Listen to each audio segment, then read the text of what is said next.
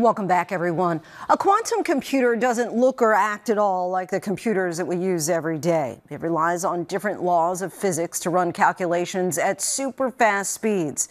Tonight, Google is revealing a breakthrough in the technology that it says could ultimately lead to the discovery of new kinds of medicine or help grow our food more efficiently. Here's ABC's Elizabeth Schulze with a rare look inside Google's quantum computing lab.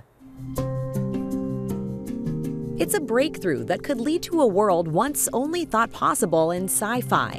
Our exclusive look inside Google's quantum computing lab in Santa Barbara, California. Not everyone gets to look at these things up close. Where Julian Kelly is part of a team building this, a quantum computer running on a special chip called Willow. This chip is what's actually doing all those calculations super fast. Exactly. It solved a calculation in just a few minutes that would have taken today's fastest supercomputer 10 septillion years. That's 10 followed by 24 zeros. We can run it 13,000 times faster on our chip. 13,000 times faster than a regular computer with this. Not a regular computer, the world's largest supercomputer. Wow. Now, we're the first to see how it's reached a major milestone. A new algorithm Google says provides the instructions to a quantum computer for making discoveries about the fundamental properties of Earth and human systems. It's one more step that shows that quantum computers will be able to make useful predictions that are beyond what classical computers could ever do. If it sounds complicated, well, it is. Quantum computing relies on a totally different set of scientific rules than the classical computing we're used to on our laptops or phones.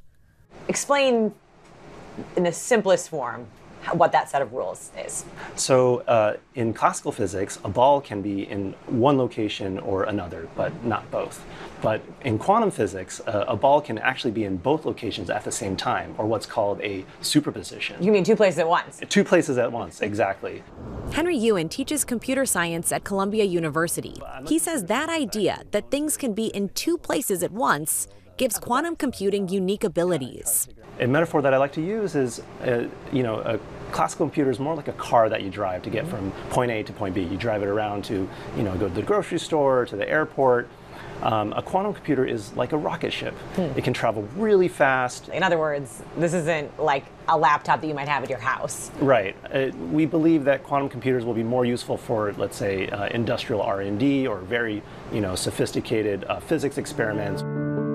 That's where Google's announcement comes into play. Executives say its new algorithm could take quantum computing out of the hypothetical and into the real world in fields like agriculture or drug manufacturing.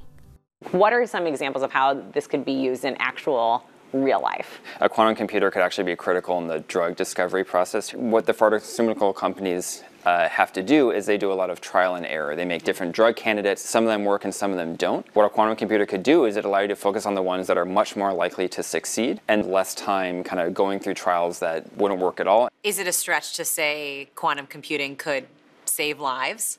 Absolutely, yes. Not a stretch at all. It's not a stretch at all. We sat down for a rare interview with Hartmut Nevin, a trained physicist and neuroscientist, and an enthusiast of the Burning Man Music Festival. He founded Google Quantum AI in 2012. I like to go to the edges of human experiences early. From other tech titans like Amazon, Microsoft, and IBM to young startups and universities, an intense competition over the future of quantum computing is well underway. We have to stay on our toes. There's a lot of competition out there from startups to nation states. Building this tech requires deep expertise and pockets. Every part of it has to be really good, because if in one seemingly mundane piece not working, and the whole thing will not work. A lot of this apparatus. Inside the lab, we get a glimpse of just how complicated it is to get quantum computers to work without any errors. One of the key challenges that must be resolved before they can live up to their potential. The quantum computers we make operate at very low temperatures. So put our goggles on. We pour liquid nitrogen over a fresh flour. Within seconds, it's completely frozen.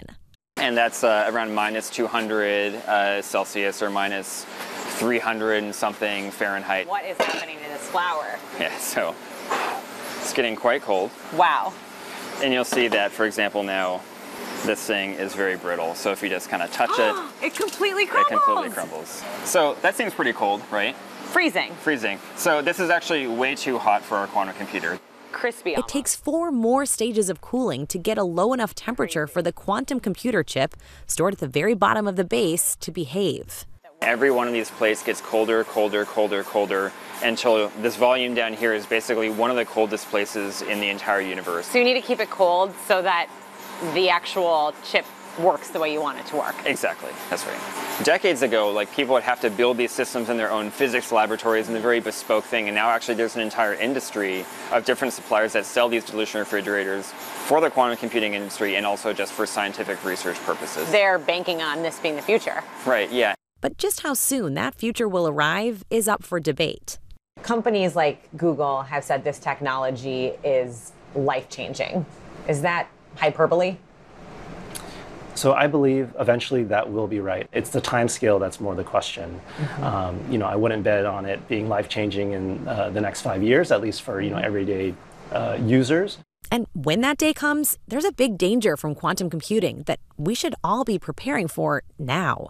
Quantum computers, being able to factor large numbers, will be able to break most of the encryption technologies that we use today. So that's one reason to worry. That's kind of scary. I mean, all of the tech that's encrypted that we think all that data is safe, quantum computers could get right past that. That's right. Even if quantum computers are still, let's say, a decade or two out, there's still a worry that our secrets that we store today might be vulnerable to people reading them in the future. We asked Google if quantum computing is the next AI. It's a little bit comparing apples with oranges. So it will not supplant AI. Quantum computing will enhance AI and allow it to solve problems that AI on classical computers would not be able to solve. AI is in the name of this lab, Google Quantum AI.